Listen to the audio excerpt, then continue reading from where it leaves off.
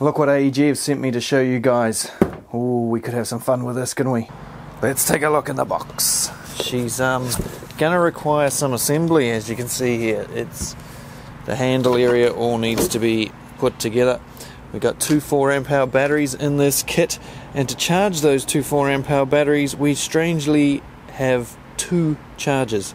Instead of one dual charger, they've bunged in 2 single chargers, which I find really odd when companies do that.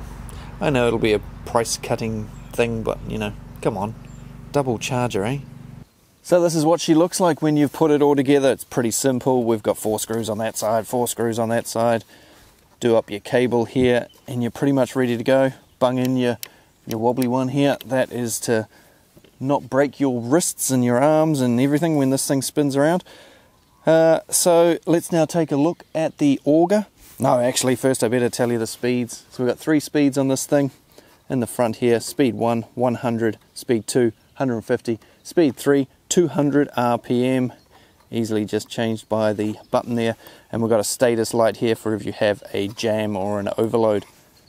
And that's pretty much all there is to it, apart from of course how you make it work. We've got a forward and reverse here, got a safety trigger on the side and the trigger to make it go. Having a look at the auger, it is 250 millimeters or 10 inch. It's got a pin in the top of course to hold it in place. It's a 19 to 20 millimeter hole here in the top to go on the shaft of the post hole borer. It's a pretty standard size. You can buy augers like this almost anywhere to go on the tool. So if you want to do smaller holes, 100 mil, 200 mil, 150, maybe even 300, we'll try that. I've got some augers over here. Maybe we'll give them a try today. Like I say, 100, 150, 200 and 300 sitting there, but first we will start with the 250 that it comes with. It's got a couple of blades on the bottom and a nice corkscrew to get you started. So we will now go and find somewhere to dig a hole. Seeing as it's shaped like this, I figured this might be an easy way to put the auger on. Although it doesn't seem to be lining up too well. Get in there, bugger. There we go. All good. Clipped on, ready to go. Yeah, she's all good. Okay, I've got the 2 4 amp hour batteries that came with the kit. They are both fully charged, just come off the charger. Let's go drill some holes. Okay, maiden hole, we're going to start on the slowest speed and we will ramp it up if need be. Let's go.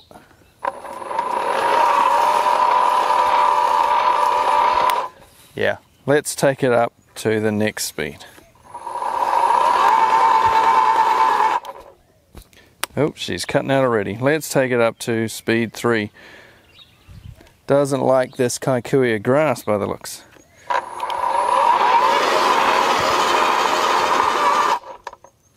Now I think it tripped on my leg then. Right, I'm going to show you this in action.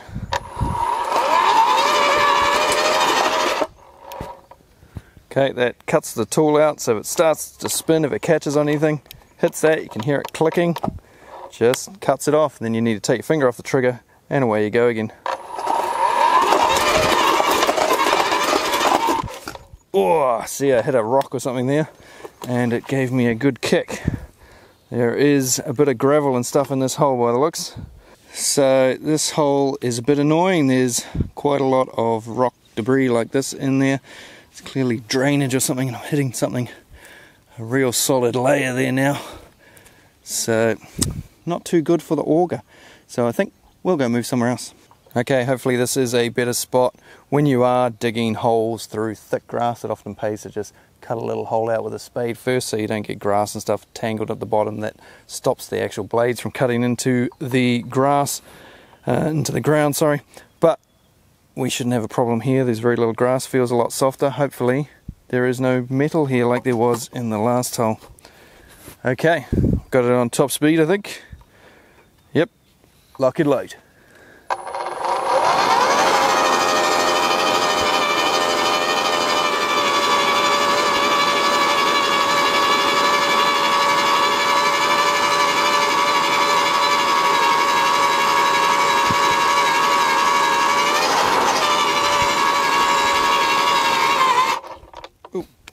Triggered on my leg.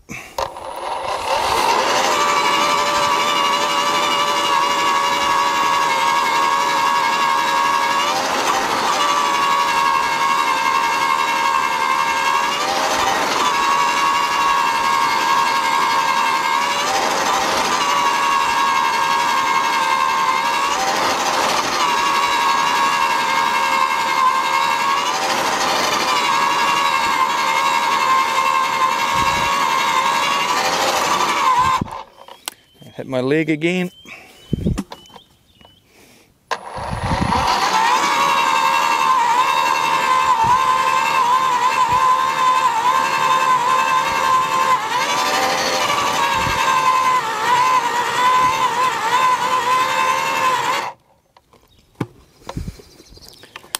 So as you can see, she's going down into some heavy clay now, and you could hear it struggling a little bit, but it didn't cut out apart from when it catches a little bit and hits my leg, almost like it needs a slightly wider handle on it so you can get a better grip so it doesn't twist so easily.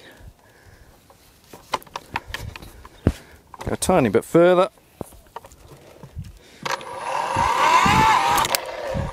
Now what happened then is it missed my first leg and hit my second leg, thankfully. So yeah, got to be aware of that. Oh, geez, there's a bit of torque there. Let's take it down to the low speed. Oh.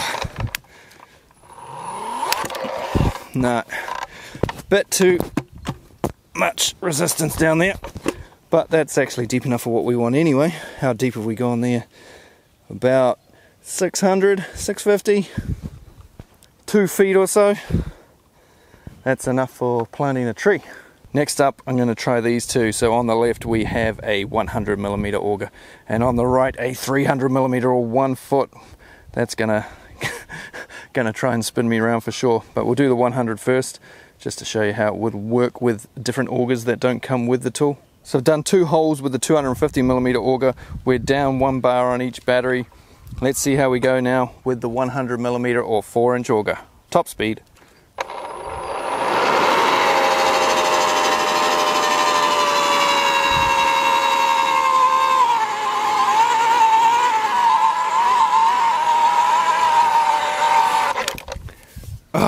Trying to see how long it would go before cutting out.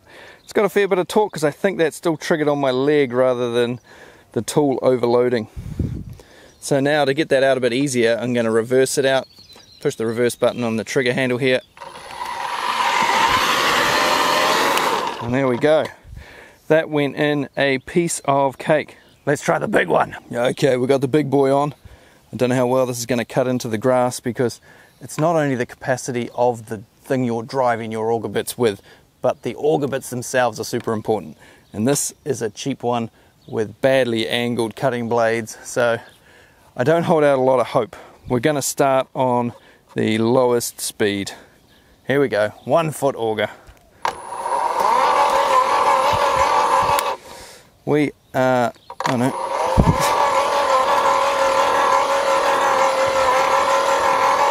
She's walking around. Let's go full whack.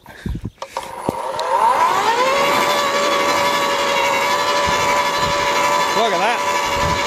She's off.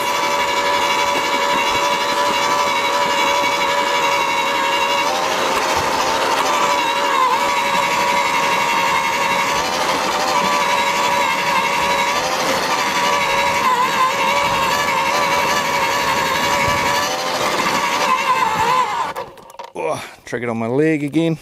I think that hole's almost what we need.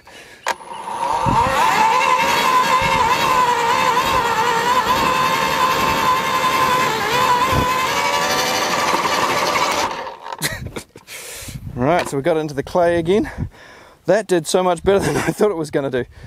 I didn't know if the machine would have the torque, and I didn't know if that auger would actually be any good because of its shitty cutting surface. But we've done a big enough hole there. Once you dig out all that loose stuff in there, I think that was pretty good. Let's take a look at the batteries here. Both still showing 3 bars. Right, what's next? So we've now got a 200mm auger on here. I'm just using this to show you the difference in different types of auger bits. So this one has a double spiral. The 300 and the 250 just had the single spiral. Now these double ones go a lot quicker. You can dig holes much faster. Here's hoping anyway, else I'll look silly on video. Here we go, top speed, 200mm 8-inch auger.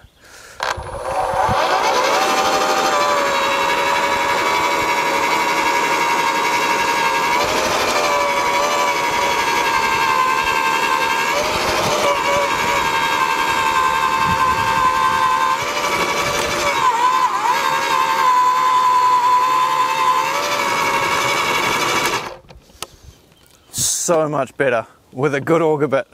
As you can see, just like any other tool, you know, you buy a drill and you're trying to drill through with some crappy hardware store cheapo bin drill bit, you know, the drill bits are blunt and hopeless. Same goes with this. Put a good auger bit on it and you'll go through much quicker. So when you come to buy some auger bits for this thing, get a good one. Still showing 3 bars.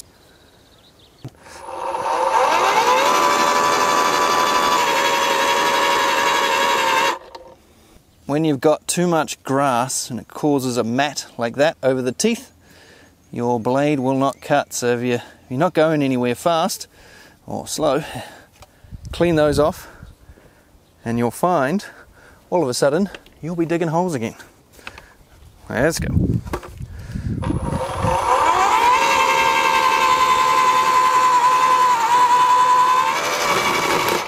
See the difference that made? Just by cleaning off those blades.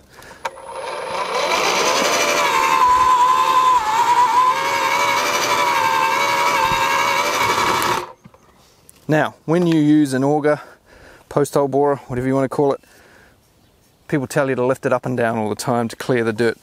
And that is true of some auger bits, but I've found with these double spiral, they fire the dirt up so well, you can see it all on all the pieces of the auger there, drives it up, shoots it out the top, and basically you can go straight down in one go and not even have to clear the hole because it clears it for you. 2 250mm holes, 1 100mm hole, 1 300mm hole, 2 200mm holes, and we are about halfway on our batteries.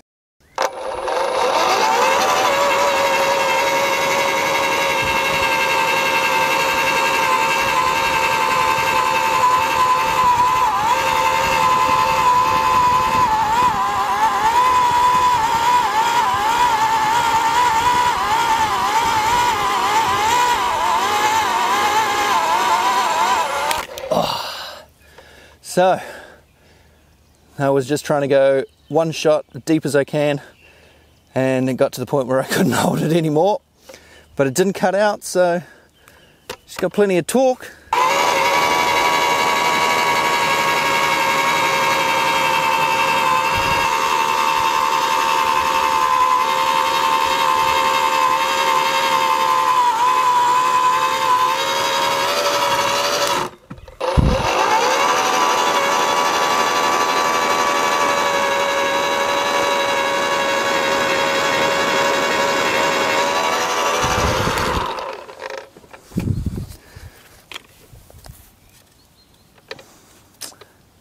Stuff like that's always fun. You get it wrapped around your auger.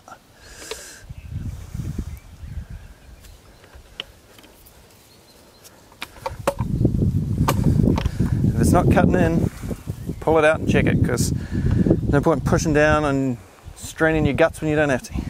Let's go.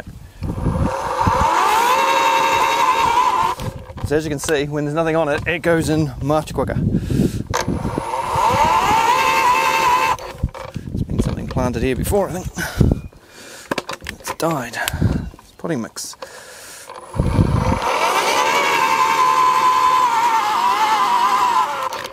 The tool is starting to struggle. We're down to 1 bar on each battery.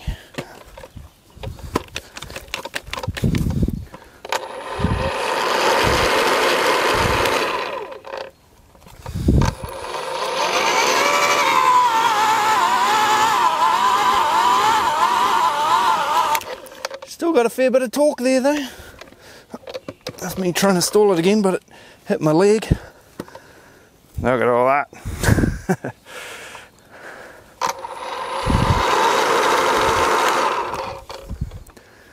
Okay, will we get one more hole out of it? So ideally, if you dig a square hole like I've done here, it will be much easier to start your auger. You won't have the grass matting around your cutting blades. Not only that, if you're doing a hole for plants, if you're putting trees down in here like we are here, then ideally you want a square hole, because if you plant a plant into a round hole and it's hard soil, the roots will just follow and go round and round, and it will basically strangle itself. Won't be able to get any good support roots down. Makes it easier to blow over, easier to drown when there's lots of rain. So if you cut a square hole, the roots will go out, they'll hit the corner, and it's pretty hard for them to do a right angle, so they'll keep going straight through.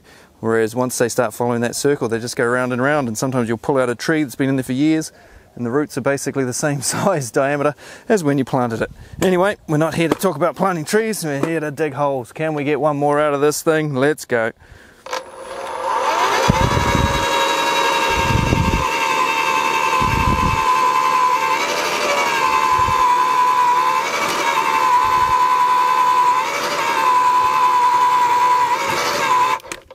Oh.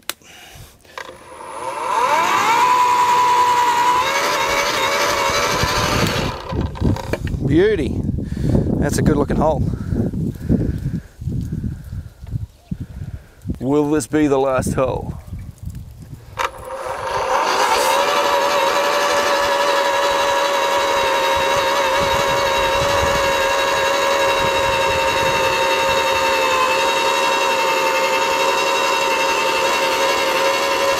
Too much stuff stuck around the blades. Just simple stuff like grass, mats up on the teeth there, stops from cutting. There's the culprit there. See where the blade was? It's just trying to push dirt through dirt rather than cut the dirt.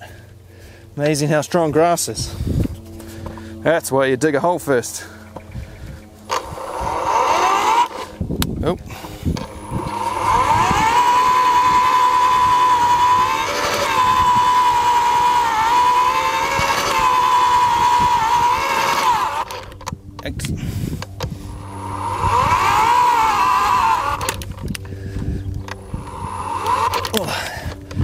Struggling a little bit now, me and the tool.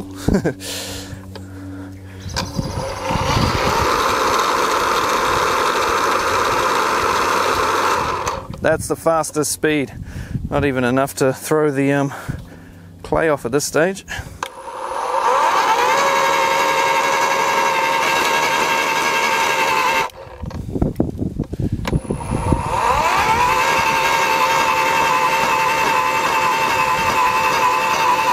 Well, how many holes have we done? Let's count them up. So I got 12 holes of various sizes with the 250 on it. You say looking at around 10 holes depending on the soil on a pair of 4 amp hour batteries. So, you know, if you've got nice sandy, loomy soil, you might get, whoa, you know, another 50% more holes. It's something hard with a lot of rocks and stuff in it, and there's a lot of stopping and starting and trying to push its way through. You might only get 8 or something. If you're putting up a short length of fence or planting a few trees, then it's no bother at all. And yes, this tool is currently leaning on an old exploded bomb. Don't ask me where that came from. So, what do you reckon? Is it any good? What do you want to see it up against? Let me know down in the comments what you think, and I'll see you all on another one again soon. Cheers AEG for flicking me this. It's been very handy digging these holes for trees over the past few days. Remember to like and subscribe and all that stuff, and I'll see you fellas next time. Cheers guys. And what's over there? Oh look, might be another bomb. Bomb, diddy bomb, bomb. Oh.